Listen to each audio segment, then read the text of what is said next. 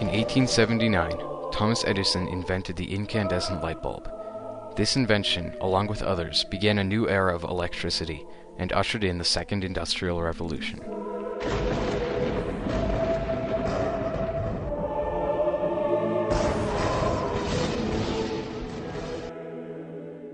Industry needed electricity to grow, become more streamlined and efficient, and people needed electricity for lighting and common household necessities. Edison had already developed a DC system for transmitting and producing electricity, but there were few major flaws. The electricity could only be transmitted about a mile before another station was needed, and the system required costly maintenance and was expensive to put in place. This is where Tesla's AC electrical system came in. Tesla was born precisely midnight between July 9th and July 10th, 1856. He was born of Serbian parents on the edge of the Austro-Hungarian Empire.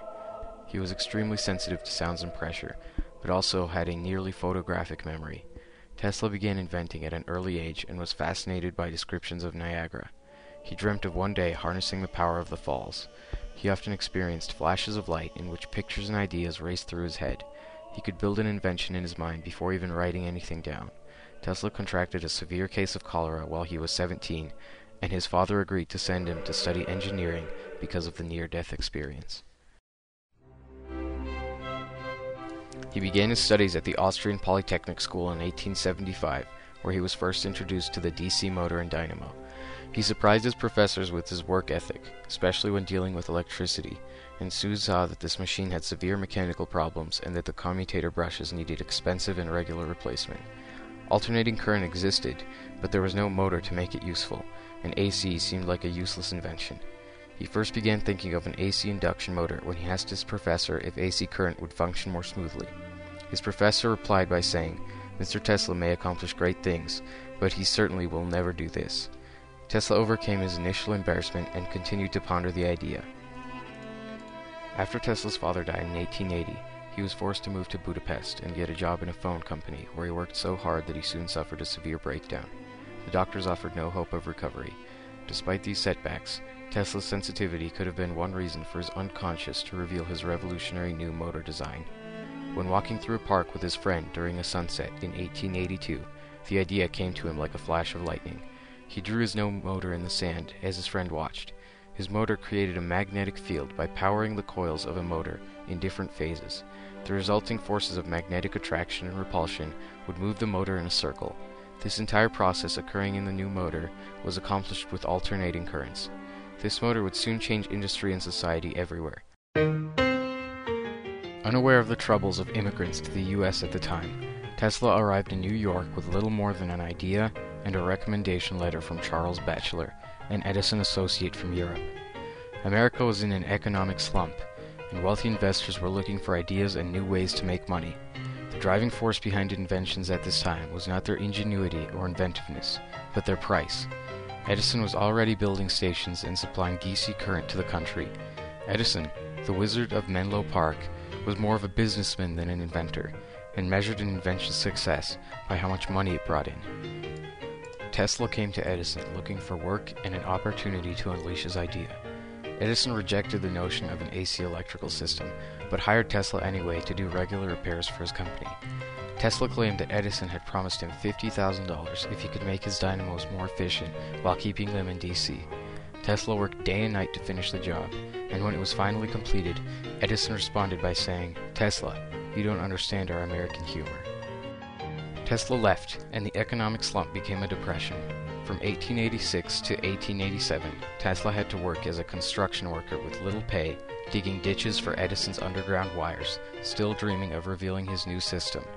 Soon, however, Tesla's luck turned when A.K. Brown, an alternating current enthusiast and owner of the Western Union Telegraph Company, was convinced that the AC motor would work. Brown saw the future in AC, and the Tesla Electric Company was born. Brown paid for Tesla's lab, and the company had the specific goal of developing and unveiling the system that the inventor had created years before. Tesla patented his motor, and Brown soon helped Tesla give a lecture to the American Institute of Electrical Engineers in 1888 titled "A New System of Alternate Current Motors and Transformers." 22 patents had been awarded to Tesla over the next 5 years, and his entire system was finally complete. One of the few who realized the potential of AC was the Pittsburgh industrialist George Westinghouse. Westinghouse was a businessman and similar to Edison in his ideals, and like Tesla, dreamt of one day harnessing the power of Niagara Falls. Tesla sold his patents to Westinghouse and became a consultant for the Westinghouse firm. Outraged that Westinghouse was working with Tesla's system, Edison proceeded to propagate claims that AC was dangerous. He began electrocuting animals and even prisoners with alternating currents. The War of the Currents had begun, and with the Chicago World's Fair and Columbian Exposition dangerously close, both Edison and Westinghouse had no time to waste. The fair would use over 6,000 lights, and the exhibits in the fair would use even more power. The Edison Company and the Thomson-Houston Company combined to form General Electric. Both GE and Westinghouse were bidding on who could build their system in the fair for the least amount of money. Edison's smallest offer was nearly $1 million. Westinghouse offered Tesla's AC system for only $500,000. Westinghouse and Tesla's system was chosen over Edison's because of the lower cost. One of the greatest innovations in history, the AC electrical system, achieved its position because of price. Tesla's AC generators and current would prove that the system would work on a large scale.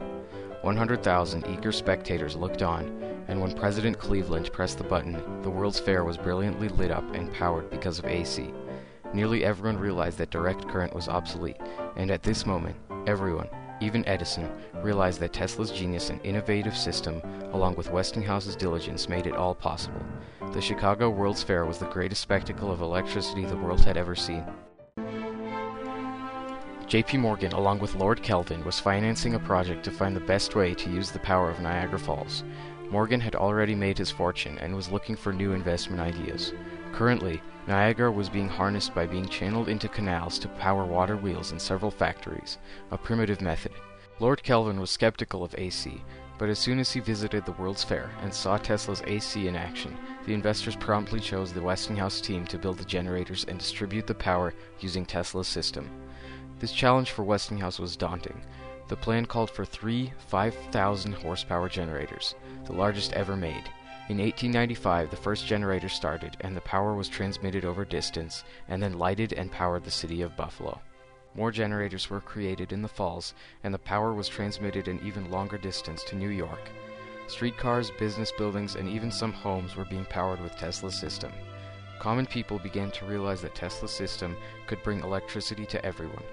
The War of the Currents was over. Tesla went on to make a system using AC to transmit energy around the world wirelessly using the natural resonance of the Earth and the upper atmosphere. Tesla received help from J.P. Morgan, who financed the Wardenclyffe Tower, a tower made to transmit radio signals and energy across the Atlantic. But Morgan abandoned Tesla halfway through the project and the tower was dismantled. Without promotion and financing, his invention was worthless. Tesla also took part in the invention of radio. And despite the belief that Marconi had invented the radio, the U.S. Supreme Court ruled in 1943 that Tesla was actually responsible for the invention. Other Tesla visions and inventions included radar, electrotherapy, arc lights, lasers, and bladeless turbines.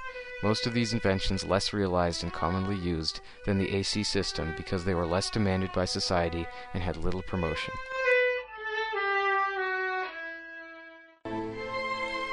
Innovation is a social and economic process.